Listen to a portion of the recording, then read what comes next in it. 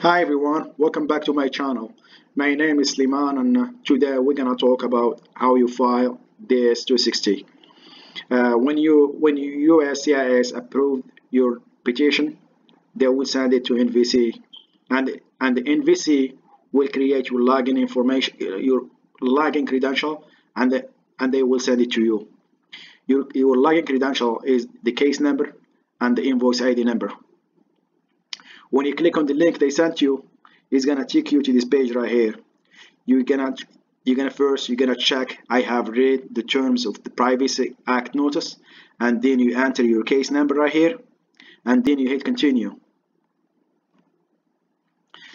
The second page is gonna enter your invoice number right here, and then you're gonna select the one that apply for you: petitioner, applicant, attorney, or third agent party. And then you're gonna enter the characters shown below, and then you hit continue. This is just a summary information.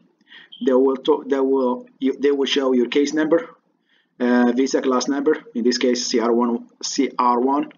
Your case is currently at, they will show you where your case is. In this case, it's going to be in NVC, foreign state of chargeability, which country, and the interview location, where it's going to be, and the priority date. And this is where they communicate with you if they need something, your email address. We're going to go to the next page. They will show you right here how this is processed. First, you're gonna pay both fees before you start filing DS-260 and uploading the required document for the petitioner and for the applicant. When you pay the fees, you're gonna click on the IV application right here, and you go to the personal information.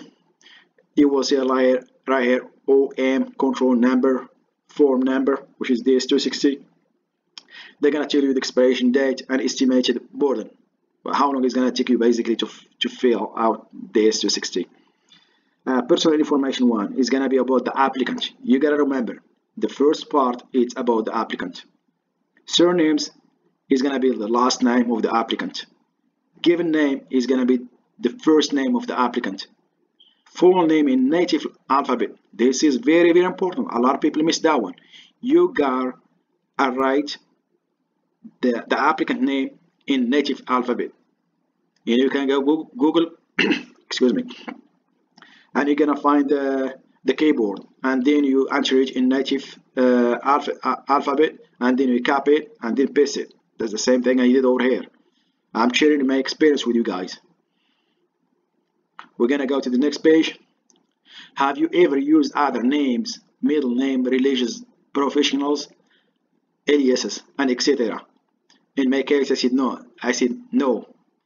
Current material status, first sex, male or female, is female. This is for my wife. Married, date of birth, you're gonna enter date of birth of the applicant, city of birth of the applicant, state or province of birth for the applicant, the country or region of the birth of the applicant. We're going to go next page. Next page. Personal information 2 is going to be about the applicant. Country, region of the origin, the nationality, in my case is Moroccan. The document type we're gonna submit is a passport. You're gonna put the ID or the passport number, the country issued the document, in my case is Morocco, and you're gonna give the issuance date and the expiration date. They're gonna ask you, do you hold or have you held any nationality other than the one you have indicated above? And you're gonna answer yes or no. In my case, I answered no, so I'm gonna go to the next page. Present and preview addresses information. This is for the applicant. We're still in the page for the applicant. You're gonna put the street address for the applicant, the city of the applicant, state or province. Everything is going to be here for the applicant. The postal zone or zip code, the country, and the start living in the address, the start date, and you're gonna give the end date. Previous addresses. Have you lived anywhere other than this address since the age of 16? If you do, you're gonna see yes. If no, you're gonna tick to the next page. If you see yes, you're gonna answer them. In my case, I say yes, so I have to answer the addresses before the age, after the age of 16. So I put the address right here. That is for the applicant, the city, the state, the postal code or zip code, and the country is Morocco, and the start living here. The start date, you go to the next one, and the end date. And then you will need the phone number, primary phone number, the secondary phone number, and the work phone number if you have them. But in my case, I have only just a primary phone number. Have you used any other telephone number during the last 5 years? If you do, please provide them. If not, go to the next page. In my case, I said yes, so we put the other phone number right here. And also, they will ask you for email address if you used one. You can enter it right here. We're gonna go to the next page. You can enter the email address, and they're gonna ask you again, have you used any other email addresses? The email addresses during the last 5 years. If you answer yes, you're gonna enter them. If you answer no, you're gonna continue. Social media is the same thing. Don't lie about this. Facebook, for example, we use Facebook. You're gonna give them a user ID of the Facebook or the social media you use. We used a couple of them. So social media, we use Instagram, and we give them user ID, the same thing. Other social media, if you do, you're gonna answer yes. If no, you're gonna go to the next page, which is the mail and permanent. Mail and permanent addresses information. Mailing address. Is your mailing address the same as your present address? It's up to you. I don't know which one you have. In my case, I see yes, and you're gonna enter the permanent address. This is for the applicant, by the way. We're still in the applicant page part. You can enter the address, the name of the person, the applicant, and the US street address. Please, this is a permanent address. Please provide the following information on where you intended to live after arriving in the United States. Hey, this is very important. This address right here is gonna be for the petitioner. This is for the petitioner. I'm sorry, because the applicant is gonna come to the petitioner. So you have to enter right here the address of the person he lives in the United States. So you're gonna give the petitioner name, and you're gonna enter the address and the city and the state, zip code, and the phone number of the petitioner. Is the address where you want the permanent resident card mailed? Yes. It is very, very important. This is the address. You know, some people, they don't like this address. You know, they don't like this. Their green card go to this person, so they change the address. But you gotta. This is the address that an NVC will use to send you the green card. When you're done, if you see yes, you're gonna click next. If you see no, you have to enter the address where they send you the green card. Next is gonna be the family. Family information. Here is about the applicant, parent of the applicant. First one is gonna be the father, last name, first name, date of birth of the father, and the place of birth of the father, the city where birth took place, state, and the country. Is your father still living? If you see yes or no, in my case, is still living. Current address, you're gonna give the same address where your dad is still living. Street address, you're gonna give the city, state, and the zip code, and the country or region. And you go to the next page. Mother is for the applicant. Surname at birth, that's the last name, that's the first name. Date of birth, the city, the state or province, and the country or region. Is your mother still alive? Yes or no? In my case, is yes. And then you're gonna give the address, street address, city, state, zip code, and the country. And then you're gonna go to the spouse. Next page is gonna be the spouse. Family information, spouse. This is tricky. The spouse is the petitioner. That's your spouse. Last name of the spouse, given name. It's me. I forgot to write out this. This, but it's okay. My name is Sliman anyway. This is given name. Date of birth. That's the date of birth. The city where I live. The state or province of birth.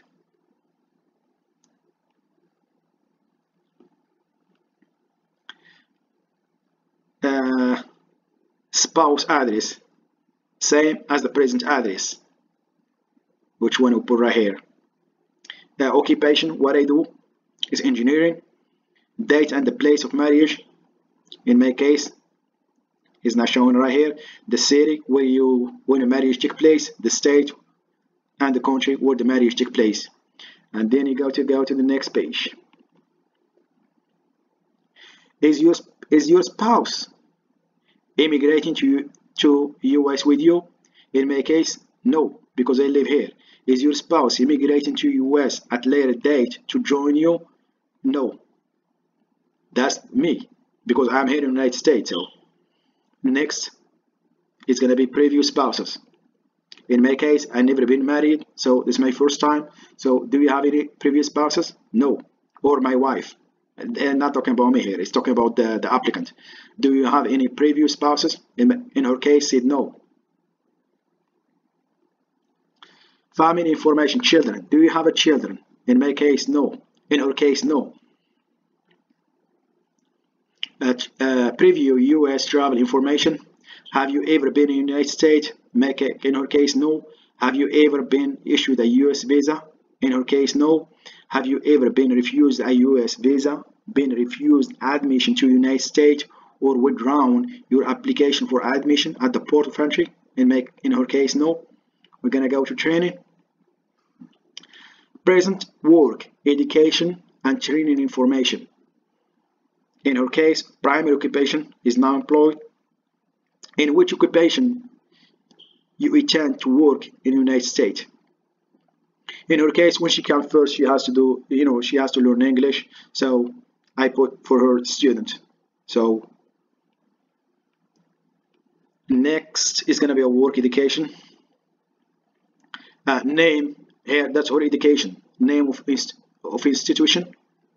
You're gonna give the address of the institution, the city, the state, postal code or zip code, the country or region, course of study, what she studied, and the diploma, and the date, attendance from where to.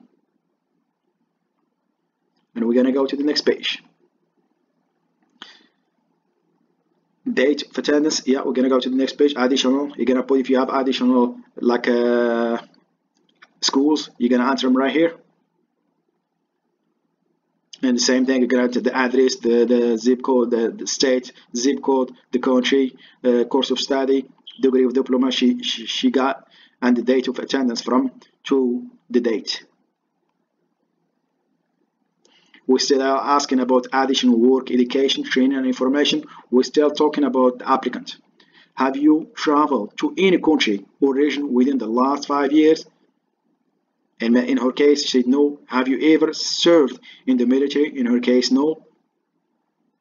Next page, petitioner information. Now, the petitioner information is the person who lives in the United States who filed the petition for the applicant. So, what petitioner is my spouse. I'm her spouse. So, I'm going to put my last name right here, my first name right here, street address, city right here, and the country, phone number, mobile, and email address. It is very important, the email address. In VC, will communicate with you only with email address. They're not gonna send you no letters, only email address and inquiries. Security and background and medical and health information. Do you have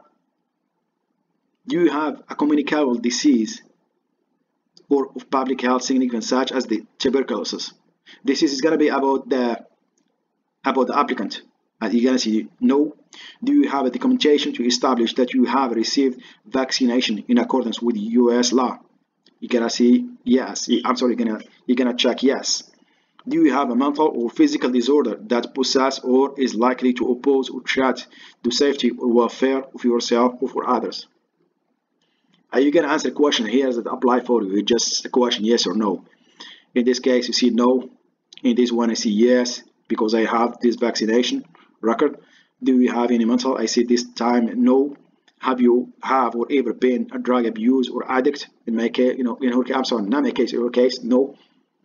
That's the petitioner. I'm sorry, that's the applicant. Have you ever been arrested or convicted for any offense or crime, even those are subject for a pardon, amnesty, or other similar action? You're gonna answer yes or no. In our case, no. Have you ever violated or engaged conspiracy to violate any law relating to controlled substance? No. Next page. Are you coming to the United States to engage in prostitution or unlawful commercialization vice, or have you been engaged in prostitution or procuring prostitute within the past 10 years? No. Have you ever been involved or do you seek to engage in money laundering? No. Have you ever committed or considered or conspired to commit a human trafficking offense in the United States or outside the United States? In your case, no.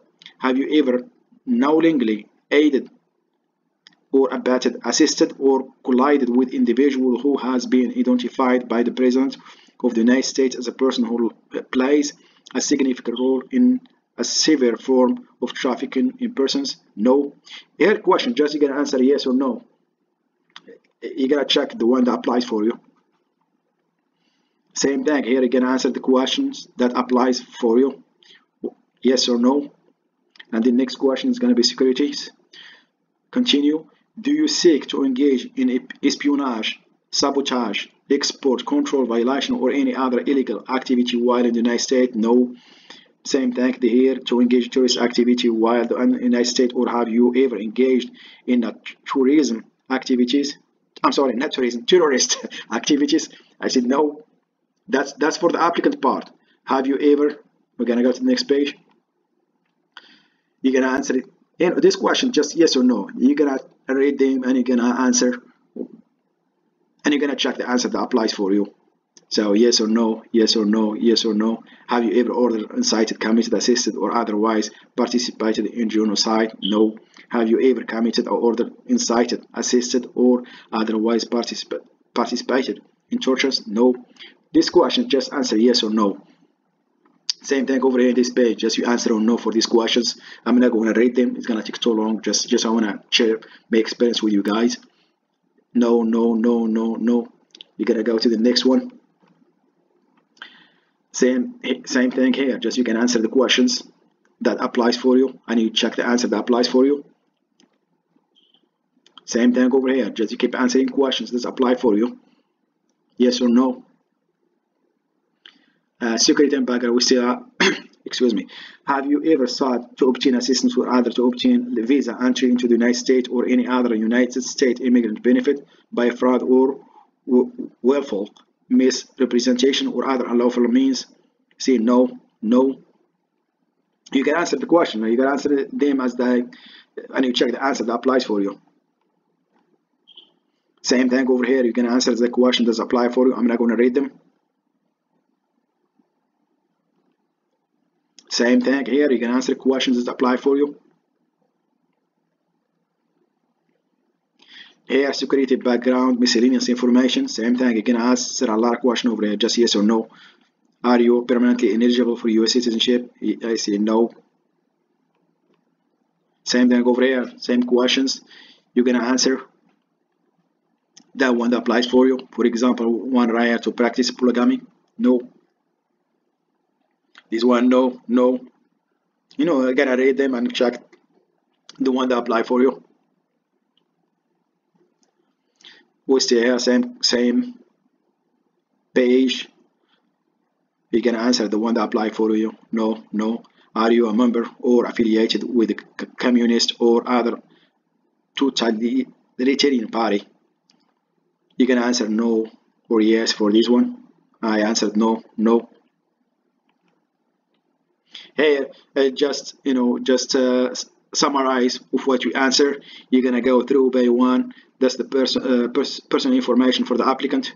Personal information 1 for the applicant. Personal information 2 for the applicant. Just you're gonna check everything looks good. That's the address information for the applicant. Same thing over here, just the preview addresses. Now now we're gonna go to the family page, family information, about her mom and dad. Just you double check everything looks good, because at the end of the page you're gonna submit this to 60 information. That's the spouse. That's the basically is the petitioner. The previous spouses, if you have any. I said no in this case. So we're gonna answer the one that applies for you. But here, just you double check.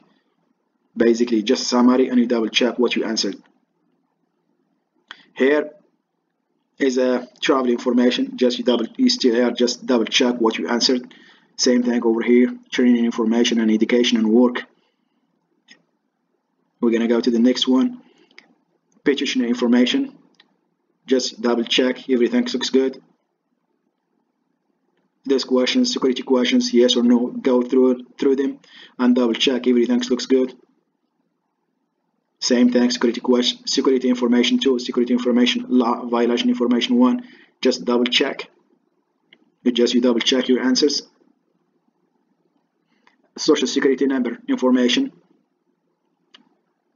Do you use social security administration to issue a social security number? Hey, this is very important. This is very important. You must answer yes. That's to allow a social security administration services to issue a social security number. This is very important. That's what you need. If you don't have this one, you don't have nothing in the United States. That's what you need. So next one is gonna be the prepare information. This one also, it's very, very, very important. I will say why. Because most of the time the petitioner file this form, so you're gonna put your information as a prepare, even if it's your spouse, but you're still gonna because you filed it, so you're gonna put your information as a prepare, yeah. So we go to the next page. So we added the end of this days to 60. So they're gonna tell you your immigration visa and alien registration application from days to 60 has been automatically forwarded to your interview location. When you hit continue submit, they're gonna send you this. You're gonna, if you wanna print the confirmation, print form days to 60, email and back to summary. And here that's your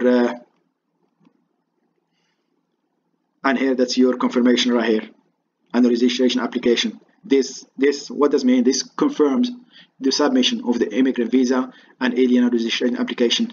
That's gonna the name, the country, completed on case number. They're gonna give you case number, and they're gonna assign alien number right here.